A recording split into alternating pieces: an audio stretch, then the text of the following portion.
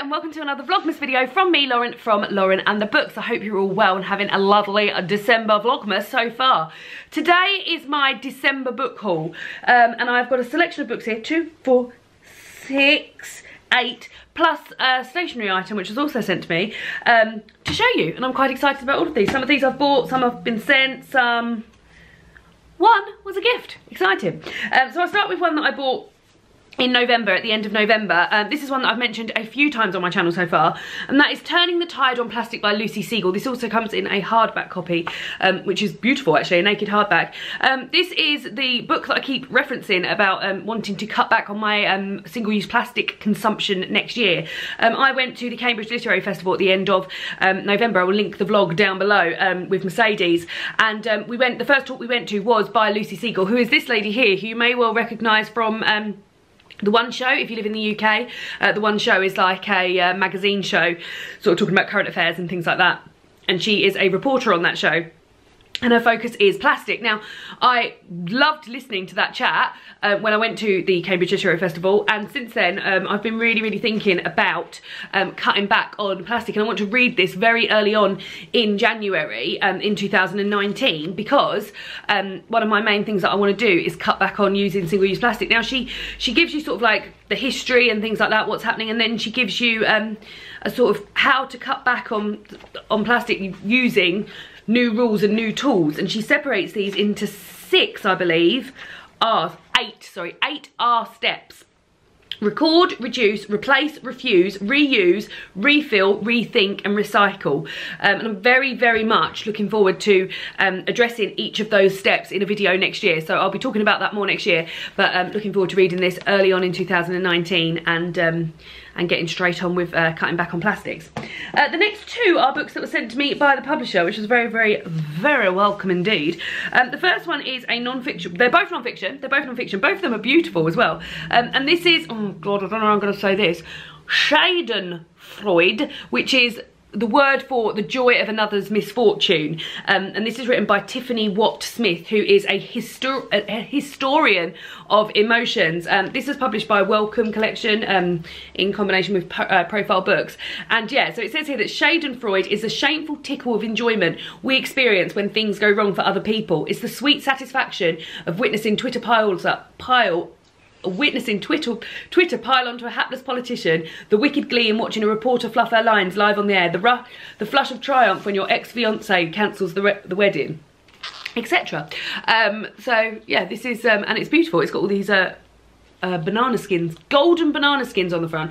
I think it just sounds a bit interesting, and I've never read a book from a historian of emotions before, so interesting that.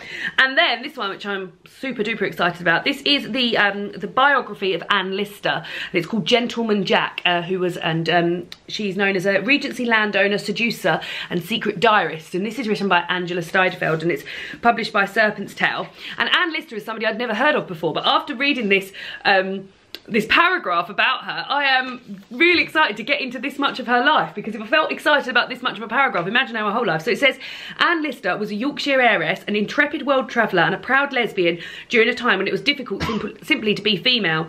She chose to remain unmarried, dressed all in black, and spoke openly of her lack of interest in men. The first woman to climb Vignemar in the treacherous Pyrenees, she journeyed as far as Azerbaijan and slept with a pistol under her pillow. As daring as Don Juan and as passionate as Heathcliff, Anne would not be constrained by the mores of Regency society. So that sounds very good, so I'm very much looking forward to that. It's got a quote on the back here that says, I love and only love the fairer sex, and thus beloved by them in turn, my heart revolts from any love but theirs. So yeah, super excited. The next 2 are 2 that I picked up in the Cancer Research bookshop near where David and I live. They have 2 paperbacks for £1, which is unbelievable. And I went in there, and the first one I saw is Let It Snow by John. But this is 3 short stories. But the reason I first ever picked it up, now I used to own this. I think I lent it to my sister, and I don't think I ever got it back. Charlotte. So I bought myself this because it was only 50p, and it's a really good copy. It's 3 festive novellas told from John Green, Maureen Johnson and Lauren Miracle, and they're also, well, I say festive novellas, but they're romance novels as well. And I feel like it was one of my first ever Christmas books that I ever read, so it's always got a bit of a special place in my heart. It's not like my favourite books of all time. They're YA, they're romance novels, 2 genres which aren't top of my pile of things, but in terms of it being festive and fun, I do enjoy this, and I feel like if you're looking for a Christmas read, this is a really good one to go for. So yeah, I bought my own copy because I don't know where my last one's gone. Don't think I'll get around to reading this year, but yeah, it's there if I want it. And then, as I said, they were 2 for 50p, and I sort of, oh no, saved it. As I said, they were 2 for 50p.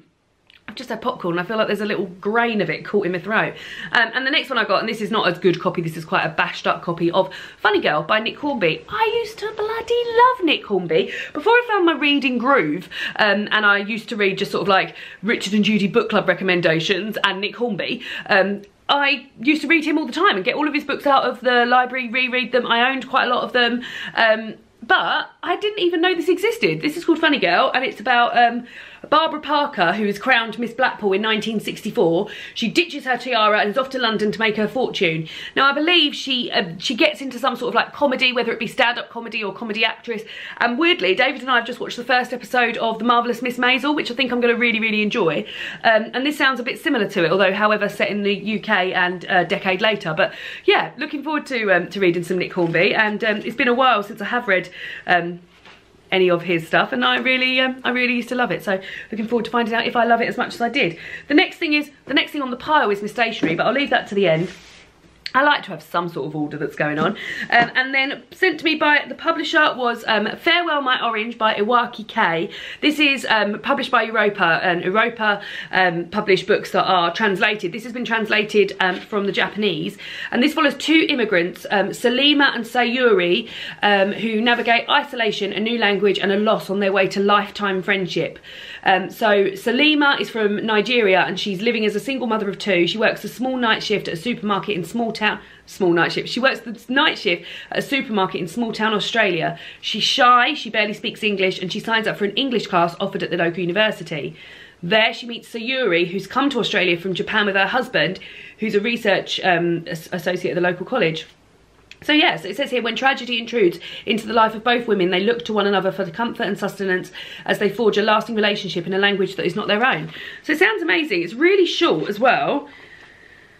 It is 135 pages long, and yeah, I was really, really pleased when they sent this to me. I think this is one that they contacted me in the summer and said, oh, would I be interested in any books? And one of the ones I said was A Winter's Promise, which I still haven't read. I must read that. And then I also said I was interested in this, and they said they didn't have any finished copies. So they kindly sent me one only recently. So yeah, reminded me that I was into that, and looking forward to reading that. And A Winter's Promise, which I must read.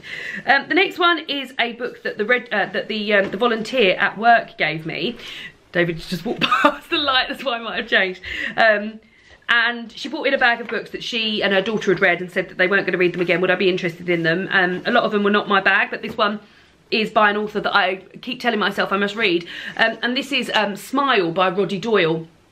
Roddy Doyle is a writer, he's an Irish writer who writes sort of comedy books, I believe. The Commitments is one of his, oh, that's a lie, I have read one of his. I've read 2 Pints, which is a novella about a conversation between 2 blokes having a chat over 2 pints in the pub. And this is, I thought when I looked at this, I thought it was a biography. It looked to me like a biography front, but it's not. It is about a chap called Victor, who goes every evening to Donnelly's pub for a slow pint. And one evening his drink's interrupted by a man in shorts and a pink shirt, brings over his pint and sits down. He seems to know Victor's name and remember him from school. He says his name's Fitzpatrick. And Victor dislikes him on sight, dislikes too the memory that Fitzpatrick stirs up of 5 years being taught by the Christian Brothers. And he prompts other memories of Rachel, his beautiful wife, who became a celebrity, and of Victor's own small claim to fame as the man who says the unsayable on the radio. So what I do remember of 2 Pints is that it was very, very quick to read. A lot of the speech is done in this sort of way, where there's no speech marks and things like that. And I'm quite interested in reading some longer Roddy Doyle. I feel like I'm looking forward to that, so that's that. Then the last book I've got to show you was a gift that I got for my birthday from my friends Alex and Kate and their son Charlie. And weirdly, I went to a talk by this woman in the summer holidays. I don't even have summer holidays, in the summer. And she was selling those books there. And I didn't buy myself one because I thought I was going to put it on my Christmas and birthday list, and then I forgot about it and never did, and they bought it for me, so fate. This is Deeds Not Words, The Story of Women's Rights Then and Now by Helen Pankhurst, who is the great-granddaughter of Emmeline Pankhurst and the granddaughter of Sylvia Pankhurst. Helen herself is a women's rights activist and senior visitor to Care International. She works in the UK and Ethiopia, and this is about women getting the vote and how long it took there and the history of women getting the vote. And she was an amazing, when I went to watch her talk, she was amazing, and I left there feeling really educated by her, and something that I wanted to further, and I'm looking forward to furthering it when reading this by herself. So yes, very, very good. And then the last thing, someone these guys at Clever Fox contacted me towards the end of November, I think, and asked me if they would if I would like to be sent a Clever Fox planner. I'm having trouble getting it out of the box. And I said yes. I didn't realise it would come in this lovely, lovely box. They asked me what colour I'd like. I said orange. There was a whole host of colours, but orange was my fave. And I didn't really look much into it. Now, you may know, I didn't. I started bullet journaling last year. Loved it, as is the case with many of my projects. Loved it for the first few months, and then it just sort of teetered off, mainly because of the setup of stuff. Like, although it's really nice and you can customize it yourself, and I did find joy in sort of like sitting down for an hour and doing that, but it's the setup of stuff, because it's all done in squares. You have to set up your own stuff. So with the Clever Fox planner, there is a section for that, but there's also sections which are completely set up for you, which is also a joy. So what I also like about it, and I've literally I received it and didn't look much into it apart from just now.